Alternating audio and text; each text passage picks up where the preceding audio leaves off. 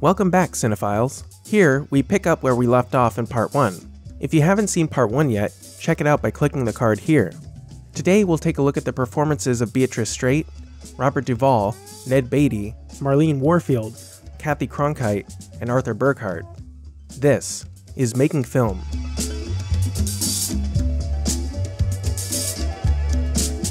Beatrice Straight had only been in a few movies by this time, but she had starred in many plays on Broadway. Producer Howard Gottfried said, "When she came in to read for the part, she had us weeping." Script supervisor Kate Chapin noted during the last day of rehearsal, which focused mostly on the winter romance scene, Straight gave a quote, "printable performance," with tears and all. Nearly all of Beatrice Straight's screen time was in the winter romance scene, where Max tells his wife that he has been having an affair with Diana and he thinks that he is in love with her. The dialogue is grand and eloquent, perhaps more so than you'd expect in real life, but it works. This scene was filmed in one day, on Wednesday, February 4th, at apartment 9F of the Apthorpe building at 390 West End Avenue. The scene, quote, consists of a master shot filmed in a continuous take which was performed twice, and 12 coverage shots filmed from various angles, most of which were performed about 2 or 3 times each. While the most complicated shot here, where Straight gets up and walks around the apartment, ultimately ending in the foyer, was repeated a total of 9 times, more than any other shot in the film. There was a specific reason for this besides the difficulties in camera work. I knew that she had to get past a certain point of really almost exhaustion before she'd hit it right. And the only way you do that is by shooting and shooting and shooting. And I remember it was very charming because after about the 3rd take and she was getting bigger and bigger and chewing the scenery, Paddy came over and he said, "Sidney, that's much too big." I said, "Paddy, you know about comedy, I know about divorce. Go sit down, it'll be all right." Lumet was nearing his 3rd divorce at the time Network was made. Around take 6 or 7, the scene began to take shape. Lumet wanted a, quote, emotional through line to it, but it had to have a shape. In working out the scene on the day, they decided that the shape of the scene will start with a burst of energy, and then the energy, as well as the tempo, slowly drains by the end of it, much like these moments in real life. Oh, say something for God's sake. I really think that this scene could work as a standalone short film. It perfectly illustrates their relationship. They've been together such a long time that after an explosion of conflict, they can fall into the same emotional wavelength. Louise has been betrayed, but she can still find empathy with Max, and knows that it isn't his intention to hurt her. There are a few issues with the scene in the editing room. The first was that a mispronunciation of emeritus had somehow slipped by. Straight had been saying emeritus years. I can totally relate to this. But editor Alan Heim managed to catch this in the edit, despite never having heard the word pronounced before. Something just didn't seem right about the line. So that line became one of the very few lines of dialogue to be dubbed over in the finished film. You can hear the difference in audio quality here. Your last roar of passion before you settle into your emeritus years. Is that what's left for me? The second issue was much worse. In the screenplay, the winter romance scene takes place after Max and Diana's getaway, which, during the assembly, seemed to Chayefsky, Gottfried, and Lumet to be all wrong. They felt that the winter romance scene was slowing things down. They actually came very close to cutting the scene altogether, if not for Heim making, quote, a last-ditch plea to preserve it by having the motel love scene come first. It's crazy to think that this scene, which earned Beatrice Straight the Best Supporting Actress Oscar, almost didn't make it in the film. For the role of Frank Hackett, Lumet didn't want to cast a New Yorker or someone who seemed sophisticated. At this time, a role like Frank was a departure for Robert Duvall. This was after he played Hagen in The Godfather, but before he played Kilgore in Apocalypse Now. Perhaps his role in Network was partially responsible for his casting in Apocalypse Now. Duvall was a last-minute idea, and Lumet said that he didn't know why he thought of Duvall because he's not the kind of guy you'd imagine wearing a tuxedo. Dunaway said that it was fun to act with Duvall because as an actor, he never lies. Everything is happening to him and not just the character he is playing. Duvall also never spoke in the third person when talking about his character. He wouldn't say Hackett would do this, but instead, I would do this. Duvall also got into character in a very interesting way. He would occasionally open up the office window and just yell at people walking down below. And one time he dropped his pants and mooned somebody on the street before a take. Duvall is also hilarious in this role. I love this part where he interrupts the man he just asked to speak. As of this minute, over 14,000 telegrams. The response is sensational. Herb, tell him. Herb's phone hasn't stopped ringing. Every goddamn affiliate from Albuquerque to Sandusky. So I needed actors that, could be funny without having to be funny, who understood the nature of comedy, which is that it has to look like it's perfectly natural, but it's not perfectly natural. It's a very tough, hard line to follow. All of Duvall's performance in this scene after Howard Beale stops the CCA deal was take one. $2 billion isn't peak! That's the wrath of God! And the wrath of God wants Howard Beale fined! Ned Beatty wasn't the first choice to play Arthur Jensen. In fact, they had cast a different actor, but it became apparent during the rehearsal that the original actor couldn't give them what they wanted. It was actually Robert Altman who suggested Ned Beatty during a lunch with Howard Gottfried. Beatty was cast 3 days before they were to shoot his big Primal Forces of Nature scene. You have meddled with the primal forces of nature, Mr. Beale, and I won't have it! He flew out, memorizing his 4-page speech on the plane. He met with Lumet on a Sunday, and they were shooting the scene on Monday. He was very nervous because of the pressure on him not only to perform, but to know every word exactly as Chayefsky had written it. Beatty had done Shakespeare and approached the scene as if you were in a Shakespeare play. I never will forget looking at the pages, and there were speeches like that. And everybody was very nervous about this. Beatty was nominated for a Best Supporting Actor Oscar for this scene. They were all set to shoot this scene in a boardroom at the New York Stock Exchange building, but their request was denied after reading the portion of the script where Jensen says, "There is no America and no democracy.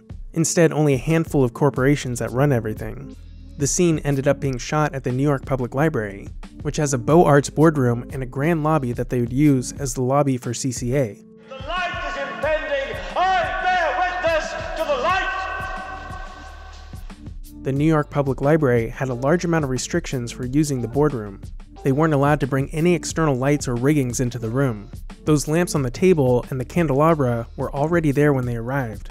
Cinematographer Owen Roisman said, "You'd have to put smoke in the room and backlight the smoke to give rays of light, and I couldn't do any of those things. They wouldn't allow us to use smoke or anything like that." However, you'll notice that there is a spotlight on Jensen during the scene. Roisman said, "I basically begged to hang one light on a post at the far end of the table to light Beatty at the other end. It's one of the only scenes where I wasn't crazy about what I did with that. The light was okay, but I think I overexposed it a little too much."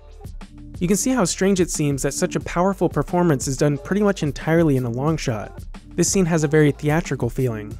Beatty has to project like he's on a stage. And you will atone. I imagine that if the camera had been cutting around to closer angles of Jensen, it would lose its power. You would get the sense that the film is trying to make the performance big, instead of understanding that it is Jensen who is trying to make his speech feel big. The desk lamps provide a nice visual line to Jensen, but they themselves are imposing, and act as the eyes of the faceless corporations constantly watching every move Beale makes. Beatty threw himself into the scene, occasionally trying to make Peter Finch crack up at his theatrics. He even went as far as one point jumping up onto the table to shout his lines. After the day was over, Beatty asked Chayefsky how the shoot went. Beatty said, without moving a single muscle anywhere on his body, Chayefsky replied, "It's okay." The part of Lorraine Hobbs went to Marlene Warfield, whom they knew from The Great White Hope and an incident in which she bit a police officer in London. In the scene where Hobbs meets Diana in Los Angeles, which was actually shot in Long Island, New York, Lumet in his direction reminded Warfield of a satire titled The Blacks, in which, quote, "An all-black cast of characters includes a royal court and queen dressed in white masks or white-face makeup." As it turns out, Warfield was in a run of the blacks in the East Village during the 60s. Lumet told Warfield, "You are the black queen, and there is the white queen." Warfield said, "He hit it, man. He hit it right on the button when he said that's what this is about. And from then on, we did the scene." That's all he had to say. Warfield also noted that Lumet must have seen the blacks listed in her resume and thought that it was a stroke of genius to bring it up in his direction. This character alludes to Patty Hearst, granddaughter of publishing giant William Randolph Hearst, who was the inspiration for Citizen Kane. Patty Hearst was kidnapped by a radical group called the Symbionese Liberation Army, and was found to have participated in a bank robbery conducted by the group. She claimed in court that the group sexually assaulted her, threatened to kill her, and brainwashed her into participating. Patty Hearst is actually referenced in the movie. That's not the one that kidnapped Patty Hearst. No, that's the Symbionese Liberation Army. This is the Ecumenical Liberation Army. What's interesting is that this character is played by Kathy Cronkite, the daughter of iconic newscaster Walter Cronkite. This adds another layer to the film's satire of the news business. and Kathy Cronkite herself had to worry about the possibility of getting kidnapped due to her father's fame. Chayefsky's script was full of tongue twisters, but one particular line was quite a mouthful for Cronkite, who was less experienced than most of her co-stars. The line is this: "Fucking fascist. Have you seen the movies we took of the San Marino jail breakout demonstrating the rising of a Seminole prisoner class infrastructure?" Here's the clip in the film. You fucking fascist! Did you see the film we made of the San Marino jail breakout demonstrating the rising up of a Seminole prisoner class infrastructure? Cronkite said, "I'm coming down the stairs screaming this line of propaganda that is so rich in politics and so convoluted and not that accessible to me. This is not something that I identify with or empathize with. Particularly when I'm coming in with that passion, all I really want to say is F you, F you. I don't want to be spouting multisyllabic propaganda, and it was very difficult to get the words out. I remember saying to Paddy, look, can we just say this instead?" Cronkite says this will haunt her for the rest of her life. Cronkite goes on to say, "They just said, well, no, but they didn't make me feel dumb or embarrassed or out of line. They just basically said, well, let's try it again the way it is. Sidney had an amazing way of saying you screwed up so that you felt you were the greatest thing in the world. He had this amazing way of saying, oh my god, that was fabulous. How about if we try it again and just tweak it a little?" The film portrays the fictional ecumenical liberation army led by the great Ahmed Khan. Khan was played by Arthur Burghardt, who only 2 years before Network was serving time in prison for draft evasion. He had been transferred to a maximum security prison, and during a peaceful protest, he was maced and beaten in his cell and placed in solitary confinement for 15 months. I mention this because he was unsure about taking on the role of Khan because he thought it might reflect poorly on people who look like him. Burghardt is a big guy. Khan is a criminal robbing banks and causing chaos, and he ultimately commits a televised murder in the film. However, his hesitance to take on the role was not apparent during his audition, in which he burst open the door brandishing a toy gun and threatening everybody in the room. Burghardt said, "I went in looking very much like a deposed street punk gangster in the garb of a revolutionary guerrilla. I think I put a toothpick in my mouth. I always believe in going into auditions looking like the part, and I thought this may be something." The stunt worked. Howard Gottfried remarked, "We looked at this guy and we thought, that's the kind of guy we wanted." Burghardt made a point to use the film's satire to comment on the stereotype. He said, "I decided I played the archetype to the hilt." He was still pretty sure that he would never work again, citing that quote, "Black people won't like me doing this role, people on television won't want me in television." Nevertheless, he went for it, opting to play this scene while filling his mouth with fried chicken. At one point when he said this line, What the fuck are you talking about? chicken flew out of his mouth and landed on the side of Cronkite's face. He was embarrassed, but Lumet said that he liked it. It should also be noted that Burghardt is a vegetarian and very health conscious, so take after take, he would do the scene and then spit the chicken into a bucket and wipe his mouth out. At one point, the chicken was running low, so Burghardt had the idea to stuff his cheeks with wads of toilet paper to get the look of a man gorging himself on chicken.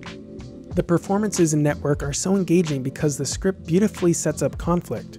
Louise wants Max, Max wants Diana, Diana wants to use Howard Beale to make a hit show. Lorraine Hobbs wants Howard's success to set up a time slot for her show. Howard Beale wants to stop the CCA deal. Hackett wants to keep Arthur Jensen and CCA happy, and Jensen wants to push forward the CCA deal. Lumet took a theater approach, which worked well for such a dialogue-heavy script. The environment Lumet created during the making of Network favored the actors above everything. There's interesting stuff happening with the cinematography, but there's nothing to detract from the performances. Thanks for watching. If you're interested in helping this channel grow, share this video on your social media platforms, or pledge as little as $1 to my Patreon and get early access to videos, vote on video topics like this one, and much more. And if you're new here, please hit that subscribe button now because there are plenty more videos on the way for cinephiles like you. Thanks again for watching.